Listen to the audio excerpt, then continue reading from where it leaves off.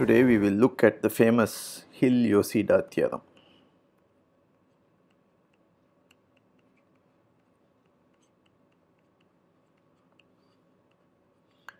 Which characterizes the infinitesimal generator of a C0 semigroup. So before I start, some errata as usual. So in yesterday's, in the previous lecture, in the very first theorem, both in the statement and the first sentence of the proof, I wrote C0 semigroup. So replace it by contraction semigroup.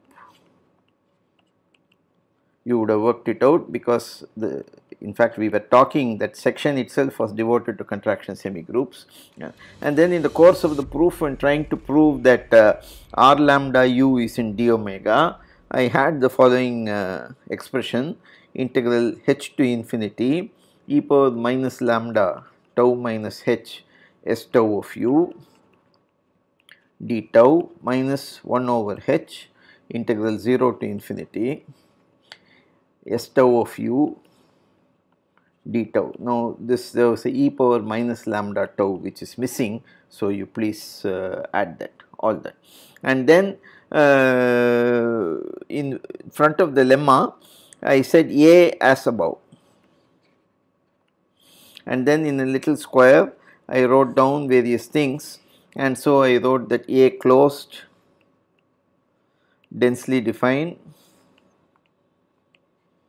and for every lambda greater than 0, lambda I minus A inverse exists, and then norm of lambda I minus A inverse, I wrote it as 1. That is wrong. You might again, you would have known from the rest of the proof that it was actually 1 over lambda. Okay, so these are the corrections which we wanted to do. Okay, so now we want to, so what did we do last time? We introduced the Yosida approximation.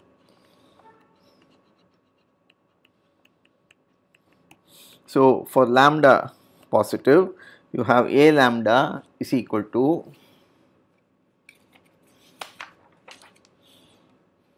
lambda A r lambda. R lambda we call is nothing but lambda I minus A inverse, okay, which was given by the Laplace transform.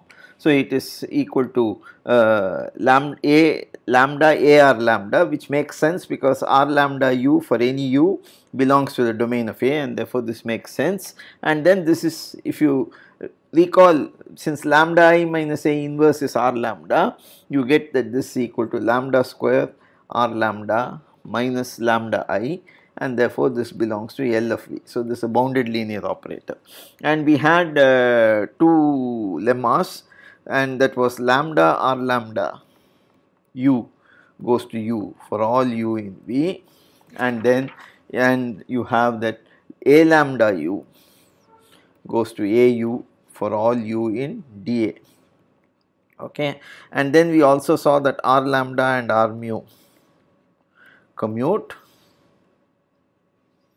which implies that A lambda and A mu commute, okay, and also that e power Ta lambda, which is a contraction semigroup, and therefore that is equal, less than or equal to 1. And so this is where we stood last time. So now we have the following theorem.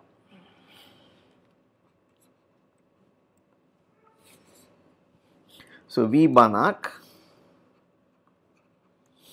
A from dA contained in V to V, closed, densely defined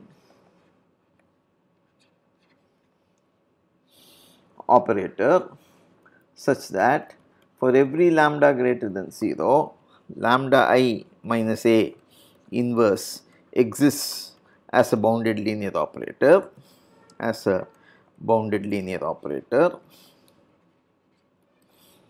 and norm of lambda I minus A inverse is less than or equal to 1 over lambda, okay. Then A is the infinitesimal generator of a contraction semigroup. So, this is the converse of what we have been doing up to now. Up to now we have shown that all these properties are hold for the infinitesimal generator of contraction semigroup. Now we are saying if A is unbounded operator with all these properties, then it is also the infinitesimal generator for contraction semigroup. So this is a converse. So therefore we will have an if and only if statement at the end of this theorem. Okay. So step 1. So we have already seen that A lambda and A mu commute. Okay, and therefore it follows that norm of e power t A lambda u minus e power t A mu u is equal to integral norm of course 0 to 1 d by ds of e power ts A lambda e power t into 1 minus s A mu u dt. This is nothing but e power s times t A lambda plus 1 minus s times t A mu, but A lambda A mu commute, and therefore e power A plus b is e power A e power b. That is the reason why I am using the fact that A lambda and A mu are commuting. So therefore that is equal to this norm. So d by ds of this, when s equal to 0 you will get A mu, and when s is equal to 1 you will get A lambda, and therefore you get these two expressions. Now you differentiate inside, so that is equal to, that is less than or equal to, take the norm also inside, integral 0 to 1 t times norm e power ts A lambda e power t into 1 minus s A mu, okay, and into A lambda u minus A mu u. So if you differentiate d by ds of this expression, this is what you will get, because remember d by ds of e power t A lambda u is nothing but A lambda times e power t A lambda u, okay. So that is the we know, okay. So dt ds, sorry, because d by ds of e power sa tsa, sorry, d by dt of e power ta u is nothing but a e power ta u, which is e power taa u for the exponential operator. So you have this. So now that is less than or equal to t times, now e power ts A lambda is norm is 1. This also has norm 1. So you will just get norm A lambda u minus A mu u. So t times norm of A lambda u minus A mu u. Integral 0 to 1 ds is just 1. Okay. So this is the first estimate. So step 2.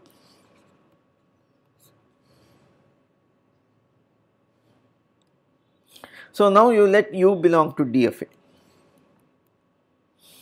Then you have norm of e power t A lambda u minus e power t A mu u by the first step is nothing but less than or equal to t times norm of A lambda u minus A mu u. I am using the triangle inequality, A lambda u minus A u plus t times norm of A mu u minus A u.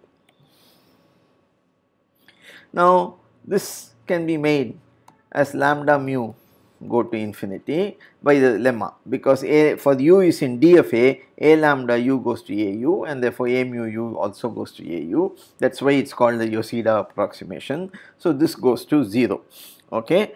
And further, because there is this t in the front, this convergence is uniform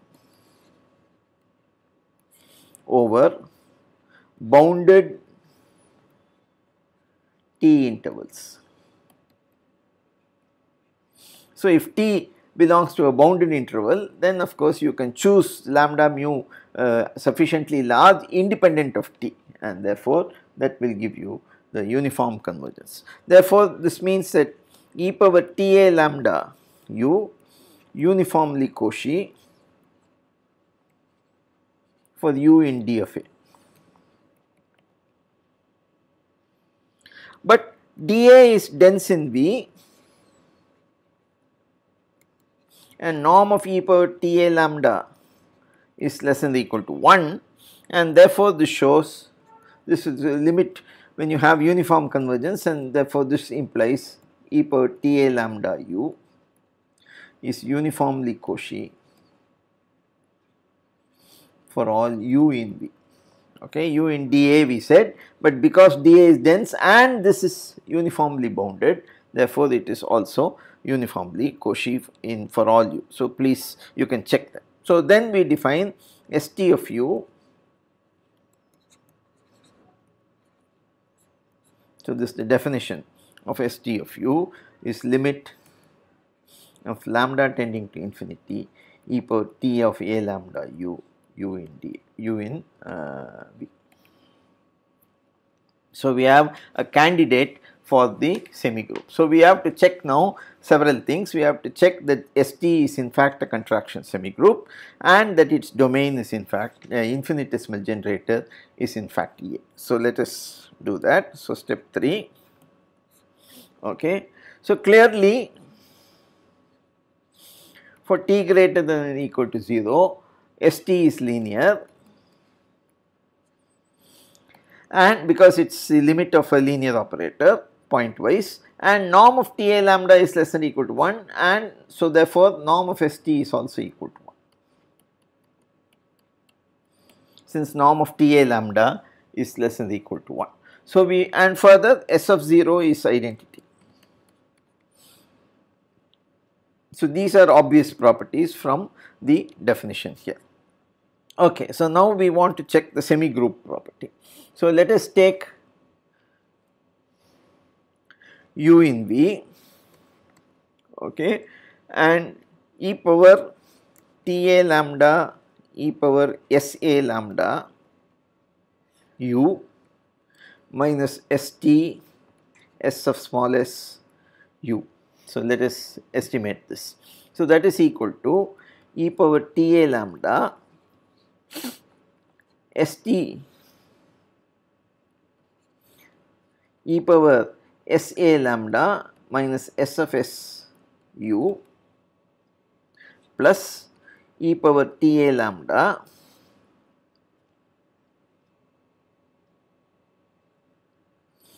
Ss of u, which I have to subtract, minus STSU.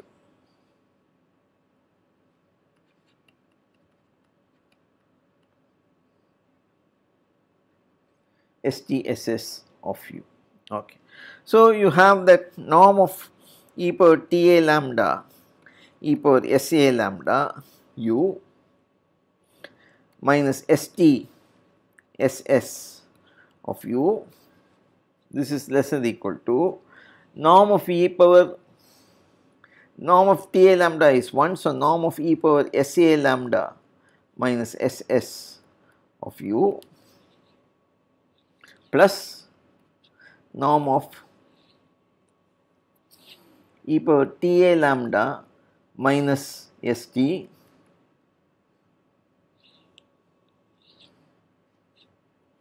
of SS of u.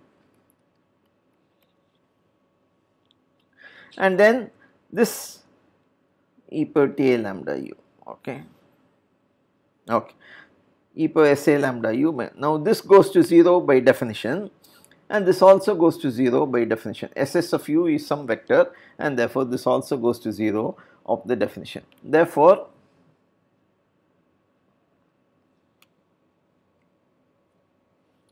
S of t plus s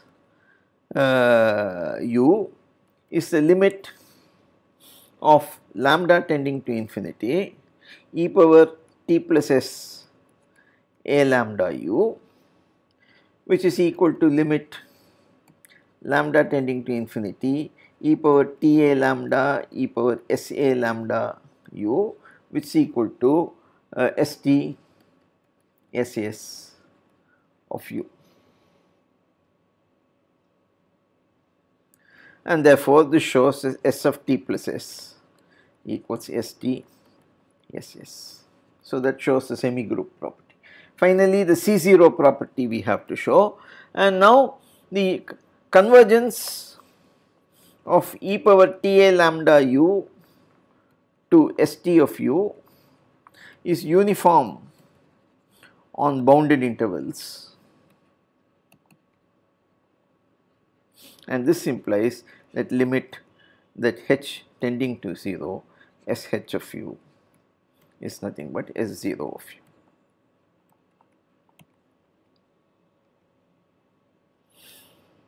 Okay, so this shows, so this implies that St t greater than or equal to 0 is a contraction semigroup.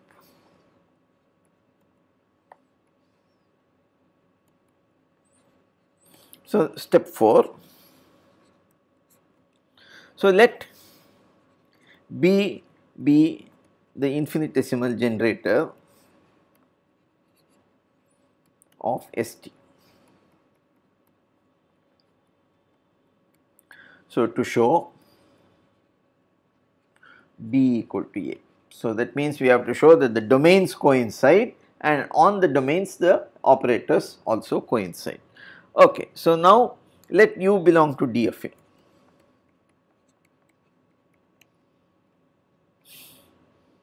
So, St of u minus u is nothing but limit as lambda tends to infinity e power Ta lambda u minus u. But what is e power Ta lambda u minus u? This is equal to integral 0 to t e power tau a lambda u d tau. Okay, because this is nothing but the derivative of e power tau a lambda. So, I am evaluating the derivative. Derivative is nothing that we have already seen, the d by dt of, we have that here. So, I am just quoting that. So, I am writing it like this. Now, that is equal to integral 0 to t of e power tau a lambda into a lambda u minus a u d tau plus integral 0 to t e power tau a lambda a u d tau. So, as lambda goes to infinity, the first term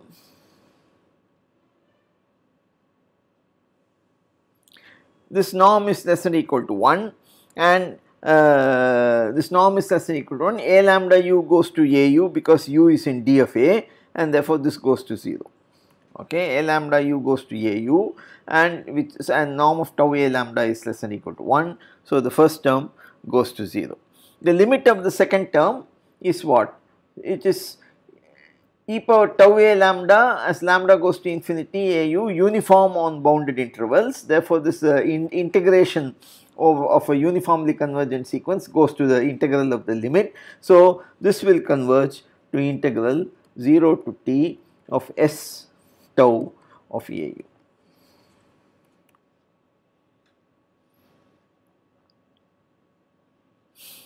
So, if u belongs to dA, you have St of u minus u by t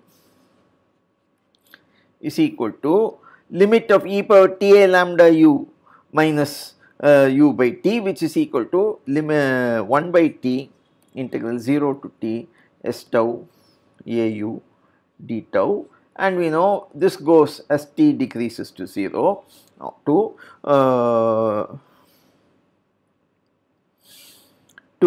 the value at 0. So, 0 times this just goes to a u. Therefore, if u belongs to D of A, this implies that u belongs to D of B and Bu equals a u. Therefore, dA is contained in dB and B restricted to D of A is the same as A. Okay. So, we have now to show, to show dA equal to dB.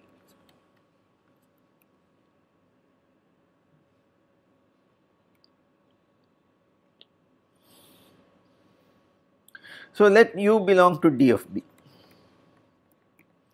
Now, I minus A is invertible,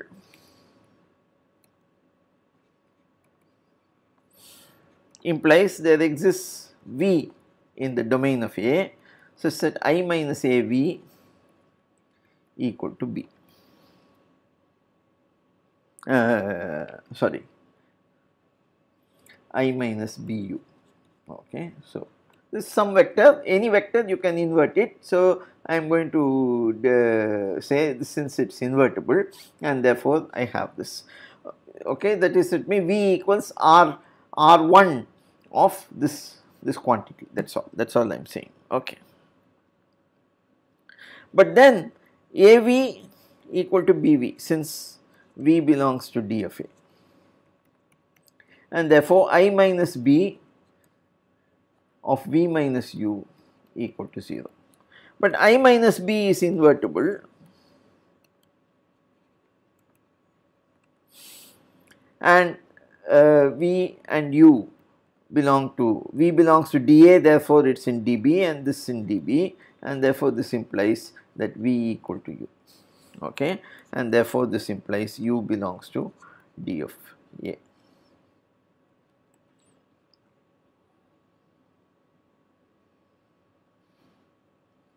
So, this implies that dA equals dB and B equals C. Okay. So, the infinitesimal generator, therefore, infinitesimal generator of ST is indeed A, and that completely proves the theorem. So, now we combine all the theorems which we have proved. So, we have the following statement. So, this theorem is the Hille-Yosida theorem.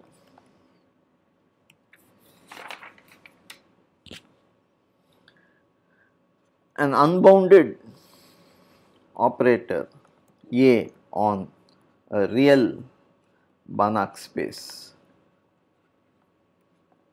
V is the infinitesimal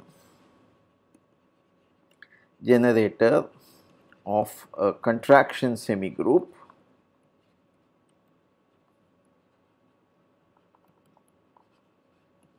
if and only if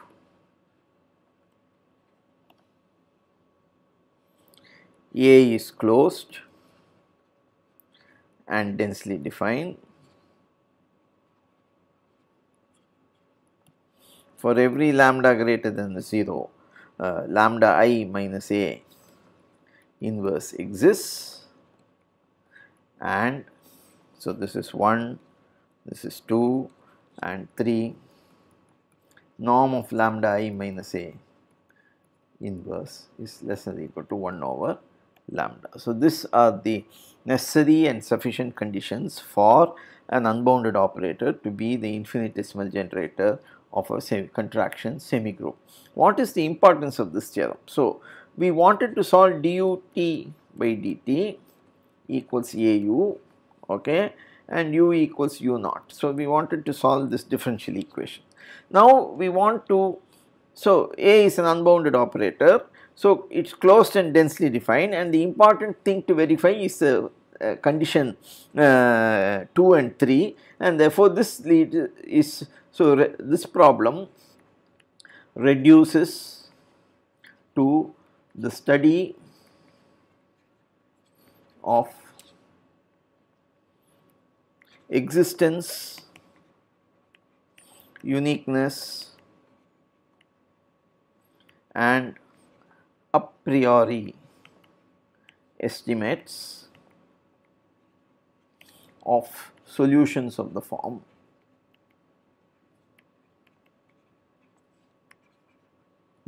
solutions of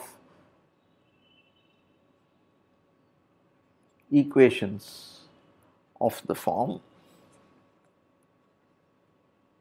you have that lambda u minus au equal to v belonging to V arbitrary. Okay, so this is not a evolution problem. This is the kind of problem you will see. In fact, is the kind of problem we've been looking at in the previous chapter, the elliptic equations type of problems. Okay, so these are the stationary problems, and solutions of this and proper estimation will give you see if you can solve this problem or not. Okay, so up to now we worked in a real Banach space. So remark, if V is a complex Banach space,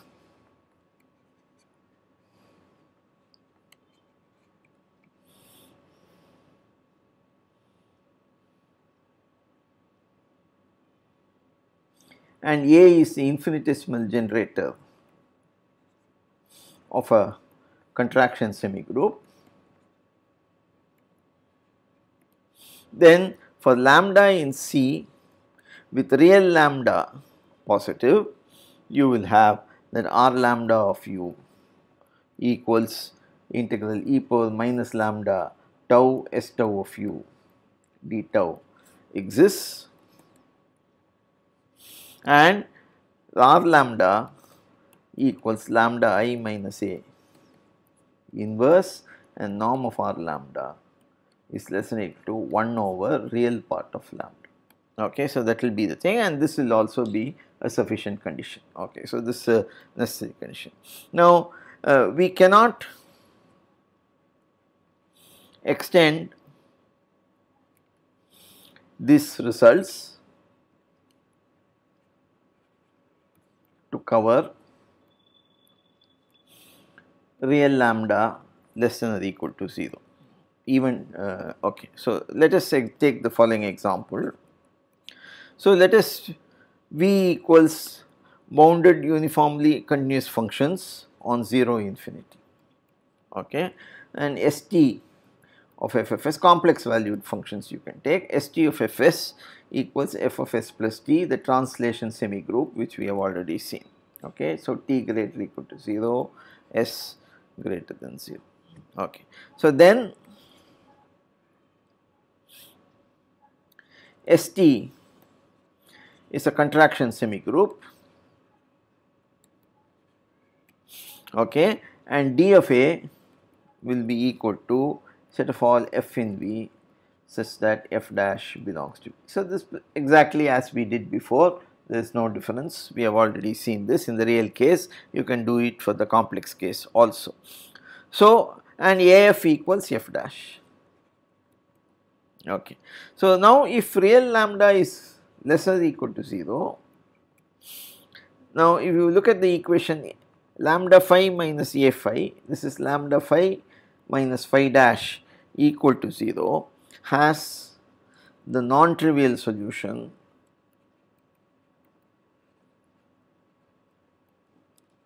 namely e power lambda s, and this equal to phi of s, and phi belongs in fact to dA, okay, because its derivative is just lambda times e power lambda s, and that is also a bounded uniformly continuous function. Therefore, implies that lambda I minus a not invertible if real lambda is less than or equal to 0. So, you cannot expect anything better than that. Okay. So, now assume, so we looked at contraction semigroups. Now, if St greater or equal to 0 is such that norm St is less than or equal to, we have m omega t, let us say m equals 1. So, m equals 1, okay, e power omega t, omega greater or equal to 0. Okay. So, then you look at S1 of t equals e power minus omega t s of t, this is a contraction semigroup.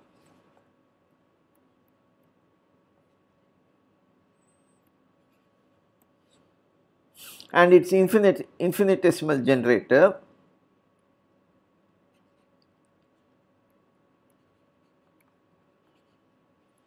of S1 you can check is nothing but A minus omega times I, okay, and therefore you can deduce from the Hille-Yosida theorem the following theorem. So, theorem V real Banach A dA contained in V to V is the infinitesimal generator of a semi group satisfying norm St less than or equal to e power omega t if and only if A is closed, densely defined,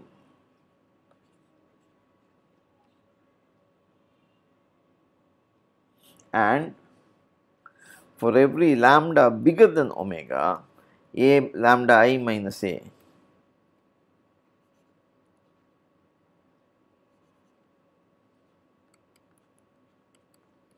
inverse exists, and norm lambda I minus A inverse is less than or equal to lambda minus omega inverse. So, you have to just translate the origin by omega and you get this theorem. Okay. Now, what about general theorem? So, characterization of the infinitesimal semi group for the general case m e power omega t. So, I will not tell you, so m greater or equal to 1 and omega greater or equal to 0. Okay. So, then we have the following theorem V Banach real of course A from dA contained in V to V is the infinitesimal generator of a C0 semi group satisfying star if and only if A is closed, densely defined, and for every lambda bigger than omega, lambda I minus A inverse exists, and now the condition is a little more stringent. Now, lambda I minus A in minus n is less than or equal to m lambda minus omega power minus n for every n in n. N is a positive integer. Okay. So, this is the general Hille-Yosida theorem for an arbitrary C0 semi group. Okay. So, we will continue further. So, this is the completion of the proof of the Hille-Yosida theorem. So, we have done the whole thing in detail for contraction semi groups, and we have said how we can modify it for the general case. So, if you want to see details, see the book by Passy.